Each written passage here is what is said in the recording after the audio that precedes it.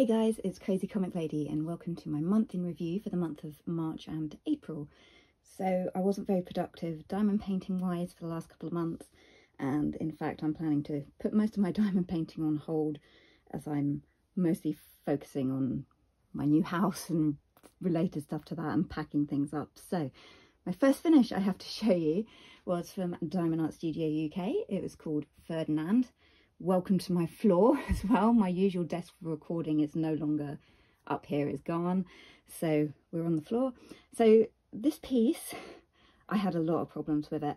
So one of the problems actually has now resolved itself. But when I completed this kit, the first thing I noticed was all the way across there were these really deep creases running across the canvas, which, because it's now been sitting for 2 months in a very heavy portfolio, the creases seem to have flattened out. So I'm amazed about that, because I'll put a picture up on the screen of what it looked like when I first completed it, and you can really see how visible those creases were when I first did them.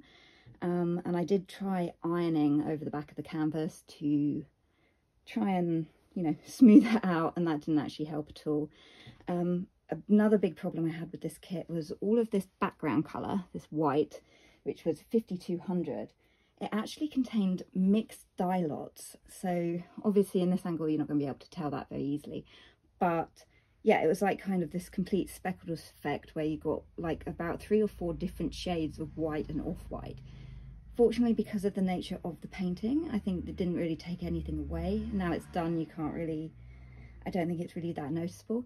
In natural daylight it is more noticeable. But I was really disappointed when I'd finished it, and a woman on Facebook had asked to see the picture of it when it was completed. So I went ahead and I shared the picture with her, and actually Diamond Studio UK actually saw the post, and they were so apologetic, and they actually refunded me the cost of the kit, which really, it wasn't necessary. I didn't ask for that. They just saw the finished picture of it with the creases in it, and they were happy to, they just went ahead and did it in the middle of the night. I didn't even realise until about 1 o'clock in the morning that I was like, what, wait, I have a notification from PayPal saying I've been refunded. So that was just superb. They were so lovely. The woman who runs it, her name's Sam, I think. Yeah, she was messaging me back and forth, and I sent her pictures of the mixed dye lots of the drills to the best of my ability that I could get the photograph of them. And interestingly, she told me something quite interesting about the nature of the 5200 drills. And that is that they don't actually contain any dye pigment. So to get those kind of mixed dye lots, it's actually when the pickers, the drill pickers, have actually picked them from different batches, because to get that mixed, that decoloration, it's actually because there's a contaminant in the like processing part that makes the drill, which was really interesting. Yeah, a contaminant in the mixer which gives an imperfect white effect. That is what they messaged me. And they also said that they will reach out to their manufacturer and get them to pick drills from the same batch in the future. So they relayed all that information over, and they also said that this creasing in the canvas has becoming quite a well-known sort of an issue with them. And going forward, all new kits and all restocks will have this new anti-wrinkle proof canvas, and they believe that the issue with all this creasing in the canvases is actually from the packers in the factory being too heavy-handed when wrapping it too tight, which causes the cover to slip once it's, you know, stuck and wrapped. So that was really interesting. I learnt stuff. So that was my first finished little Ferdinand. It was by the artist Splatterworks. So interestingly, the one thing I love about Diamond Art Studio UK is that they legally license all their art from the artists, and they don't use any AI art whatsoever. Like, it's just one of their policies. They have no AI art listed, which for me is a big thing. I really enjoy that about the company. It's something that I feel is online with my own values. Sorry about my toes that keep being in the picture. Good job it's not Twitch. So yeah, that was my first finish. So I am glad that you can't really see the wrinkles anymore. It could just be this light, but then I haven't had this one out for quite a while to look at it. So yeah, maybe on the back you might be able to see the, yeah, you can still see where the wrinkles were. If I can position this.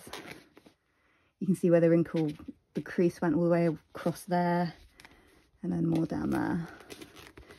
But at least having it really flat under really, really heavy diamond paintings has helped that flatten out quite a bit. So that is a good thing. That was my first finish for March, was it? I think so. My second finish was this one you have seen in every video for the last however many months. Turtley Friends from the one with the diamond art, also a UK company. This one is AI based artwork that I wasn't aware of at the time.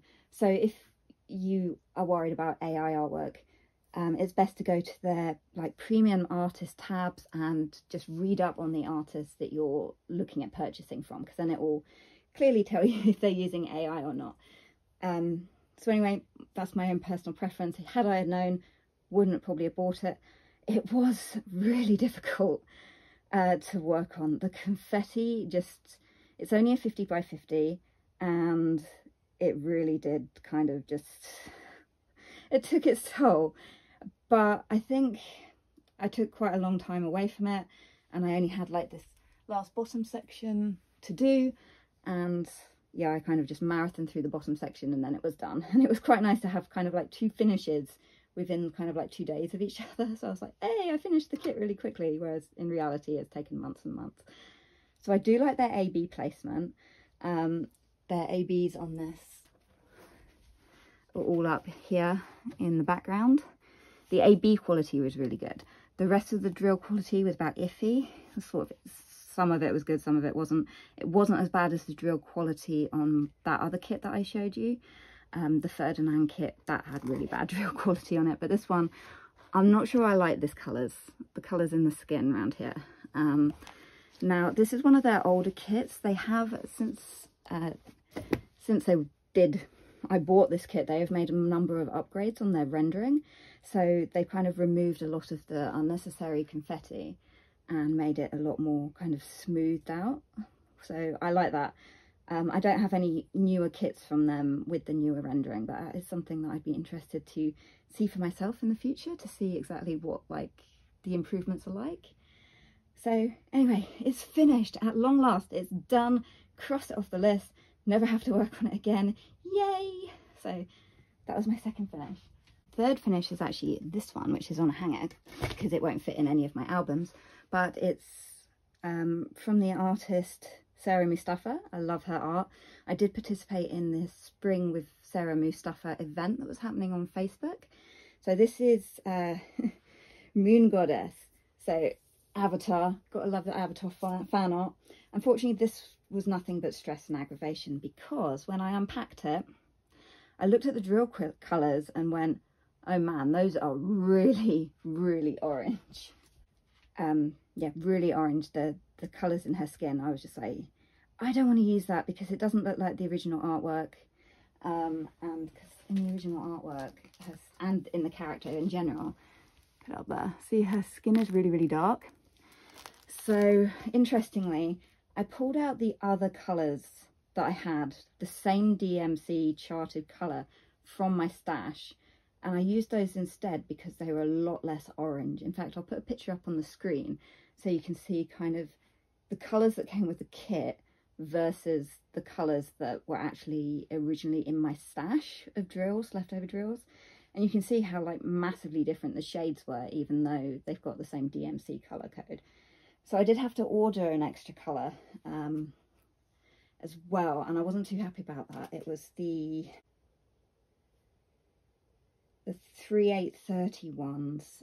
They were, the ones I ordered was so, I had to get them from a place called Smith Beads to replace them.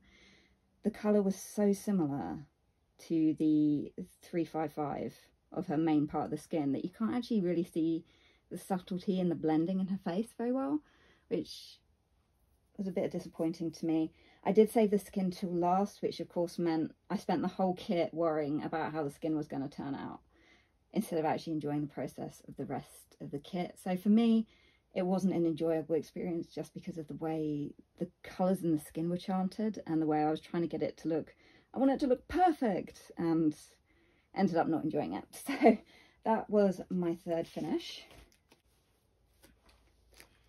But it was sad because I was really looking forward to doing this one. I got it off from a D-Stash group, and I was like, oh, so excited because the new Avatar TV series had just come on, and I was watching that and I thought, I'm in the mood for some Avatar. And then it just didn't work out to be the case that I enjoyed it as much as I'd hoped. So my final finish that I have to show you for April was my very first Dreamer Designs. This one's called Blueberry Lunch, I believe, from the artist Kirk Reinhardt, I believe. So yeah, this was quite cool. I like this one. This was my very first Dreamer Designs. I really enjoyed like the first top segment that I did of it, and then I sort of lost interest as I went because I was dealing with other stuff. It was quite confetti heavy, and there were a lot of the similar symbols in this kit. There were so many of these Y symbols. I'm going to put a picture up of the drills so you can see them, of just how many Ys, and it was mainly these kind of the angled slopey ones that had the very similar coloured background. Those ones I did find kind of tripped me up a little bit.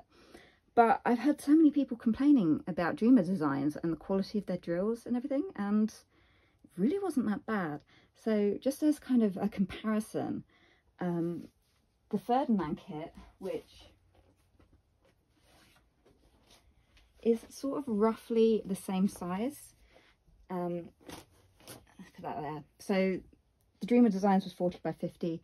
The Ferdinand was, I think, 40 by 60. I'm going to put a picture up on the screen because I saved the trash drills from both kits. So you can kind of see that there probably wasn't actually much in it in terms of trash between possibly the two companies. This kit was slightly bigger, so obviously there was a bit more trash in it. But I think they were kind of mainly on par with each other.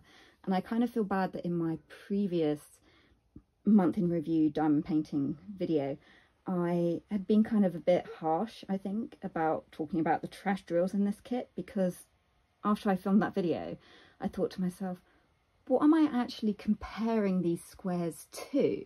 Because most of the squares that I have completed have been Diamond Art Club, and that's not a fair, you know, that's not a fair standard to hold other companies to, because Diamond Art Club, you know, they make all their drills in-house, so they can have better quality control, whereas these companies don't. They don't make their own drills, they're supplied by a manufacturer. So yeah, so probably wasn't much in it. I don't think the trash was really that bad. I definitely don't think Dreamer Designs deserves the hate that they seem to get. There seems to be an awful lot of let's bash Dreamer Designs, which is actually one of the reasons that I put off buying for them for like the best part of a year and a half, was because of all that negative feedback that I kept seeing on Facebook groups and things. So anyway, I was very happy with my little bunny picture, especially since it's only a 40 by 50, so it's quite small and easy to work on, and I really like that. So we had a completion from Diamond Art Studio UK, we had a completion from the one with the diamond art, that one, our turtley friends. Then we had Diamond Art Club, that was a round kit, right. And then we had the Dreamer Design. So we had 3 square kits and 1 round kit was our total for those 2 months. And I'm not sure if I actually showed them or not, but I did complete a couple stickers. These were from Craft Buddy UK, so I have the 2, I can't remember if I've already showed these or not, I can't remember when I did them now, but I've got the 2 Pongo and Perdita ones, 101 Dalmatians, and I've got Lady and the Tramp. But I don't think I'll be getting any more because kind of without the sticker book, it's less fun. So I just have kind of my 3 favourite doggos, and that's it. I would have liked to get the Bambi one and the Aristocats one, because yeah, they're the only ones I really liked. I don't really care about the Star Wars ones and things. So those were my actual finishes for the month. I have to say, just outstanding with the customer service from Diamond Art Studio UK. I'm also so pleased that these creases seem to have flattened out a lot from being in storage. That is a huge thing for me. Again, I never asked for a refund. I never reached out or complained or anything. I literally just, I put a picture up on a group chat. I replied to someone else's comment. I didn't even make my own post about it. And said, this is what it looks like finished. And they said, oh, that's a shame. And it was just happened that Diamond Art Studio UK happened to see it. I wasn't going out of my way to try and be mean or anything, because I'd had I don't know if you ever have it where you make a conversation in your head of trying to explain the problems just to let people know, and then it gets too overwhelming, so you're like, I'm just not going to complain about anything, which is what I did. But it all worked out for the best, so I'm still glad I got that experience. It does make me a little bit wary of their like older stock that might still have the crease canvas, because I actually, in April, I took part in their April Showers event, which was their own Facebook diamond painting group event that they did with another canvas, and when I unwrapped that, I realised it had the same deep creases right down the middle of the face of these badges. So I actually made a point of reaching out at that point before I'd started working on it and said, yeah, I've got the same problem. So they sent me a replacement canvas without any problems there. So I'm looking forward to the fact that all their new restocks and everything will have this anti-crease canvas. That's something I'm really looking forward to in the future batches. I'm also looking forward to doing more Dreamer designs. My only problem there is I wish more of their canvases were this size, this 40 by 50, because their next size up is 60 by 90, which I think it's 60 by 90 or 60 by 80, and it's just, it's so big for me. I do have 3 others from Dreamer Designs, all in that large size. So yeah, we will see when I get around to doing them. Eventually I will, but I think I much prefer smaller kits. I'm really leaning that way at the moment. And then of course you had the standard quality of Diamond Art Club, but unfortunately again the skin tones were just off, so I'm not surprised that this kit was actually discontinued very, very quickly after its initial release, probably because of those skin problems, because if you read the reviews on their website about this kit, a lot of people have mentioned the skin colours in it, yeah, and have also changed it as well. So yeah, those are my finishes. I love to say I actually enjoyed all of them, but I don't think I really enjoyed any of them, but that's mainly me and the headspace that I've been in at the moment, which hasn't been a particularly great one. So if I show you my final kit that I'm working on, we're going to take a quick trip over to my desk because it's got tons and tons of drills sitting on it, and you can see what I've been working on for the last, I don't know, 3 weeks or something. Get some of the sparkle in. So this is Woodland Badgers by also Diamond Art Studio UK and by the artist Sarah Miles Art, who's my favourite artist who currently licenses with them. So I've done half a badger. Sorry, that's not a really good way for me to be able to show this. As you can see, I have my drills everywhere. That's just the way I like to do it, because then I can just work in small sections and go line, line, line.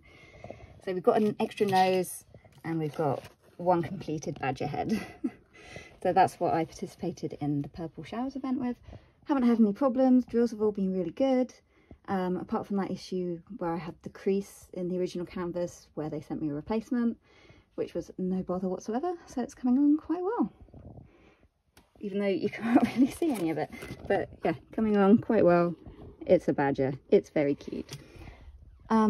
Once I've finished that one, I'm planning to just stop diamond painting for quite a while. I just need the space back while I'm in the process of packing up my stuff, which is an arduous task. So like I said, I haven't been in the best mental headspace, hence why I haven't made videos for quite a while. And I'm not sure when the next video will be either, probably well into the future after I have made a move, maybe in the next few months or something, but I'm not planning to be diamond painting as much as I was before. Real life stuff has taken its toll. So anyway, thanks so much for watching. I hope you enjoyed my finishes for March and April, and I'll see you guys all soon. Bye!